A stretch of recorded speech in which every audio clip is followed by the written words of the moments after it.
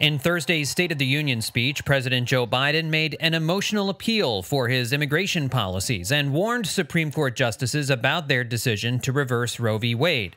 The GOP responded by saying that on his watch, the American dream has turned into a nightmare for many.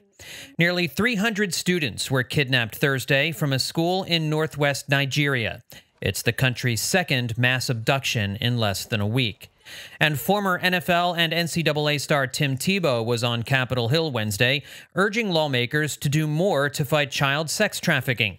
Tebow made his appeal before members of the House Judiciary Subcommittee, sharing that there are thousands of boys and girls starving for hope in our backyard.